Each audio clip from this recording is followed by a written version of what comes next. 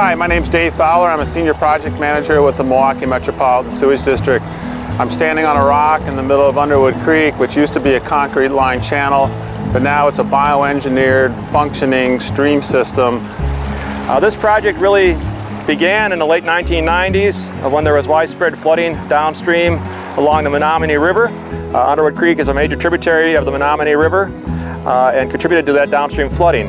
As a result, the Milwaukee Metropolitan Sewerage District started a series of flood management planning, design, and construction efforts.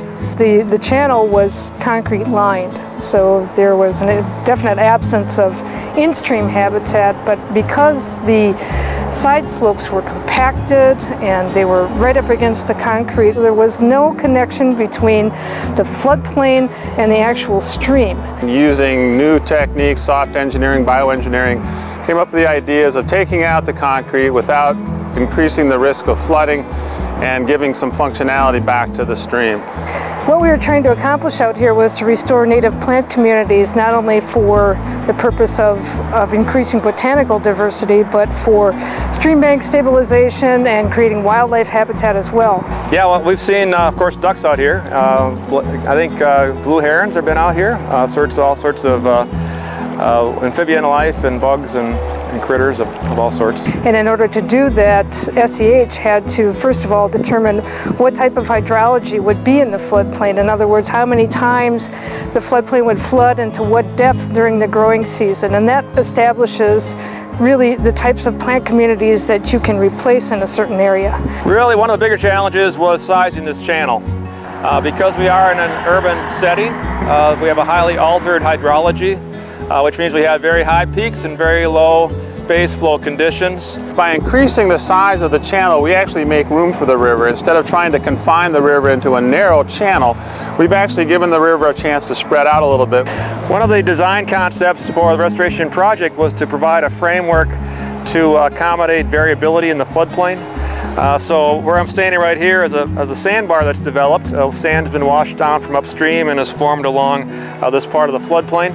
That provides variability, and that's okay. What we've allowed here with this large floodplain, that water has a chance to filter through vegetation and improve some of the water quality aspects of stormwater, which in many urban areas is quite polluted and needs to be addressed if we ever hope to get this river back to some functioning stream that we all would love to catch fish in, maybe wade in, maybe even periodically when the flows are high enough, put a boat in and canoe down. So the entire floodplain's been lowered to give that connection between the overbanked flooding and the plant communities. So you're going to get a different type of plant community altogether than what was here before. The floodplain has been lowered about 10 feet from the pre-development stages, and that allowed us to hydrate the floodplain and bring in wetland species and plants and so forth. About 5 acres of constructed wetland was developed as part of this project. And if there's to be any productivity at all or any kind of habitat, that had to be reestablished. The connection between the stream and the floodplain so that the overbank flooding occurred in the floodplain to provide water for the wetland plants and for the wetland dependent species that live here. Right there is actually a bioengineered embankment slope with a series of layers of geocells with 8 inches high. Where I'm standing is one of the large boulders that were placed here strategically in what is the beginning of a pool area. There are riffles and pools, and these boulders are all strategically placed to deal with different flows that come down the stream. A riffle is right here in front of me, where the water is shallower and goes faster, and you can actually see how the water riffles through. So you can see the moving water course here. It's shallower and quicker, moves faster. In between riffles you have pools, normally at the outside of a bend. And then in those areas it provides aquatic habitat during dry weather conditions. We continue to take out these sections of concrete. We'll have a connection all the way down to the Great Lakes, and all those fish in the Great Lakes can move up and down into this system. And the channel was designed such that there would be typically a minimum of 9 inches of depth even during a low flow condition. So there's a little V bottom which concentrates the flow. And the types of habitat that we've provided here allow for fish, aquatic insects, and other aquatic organisms to have a place of refuge during those high flows when they go screaming past. If we used rounded alluvial stone, it's better for our habitat. Normally a riprap is angular, it's crushed limestone.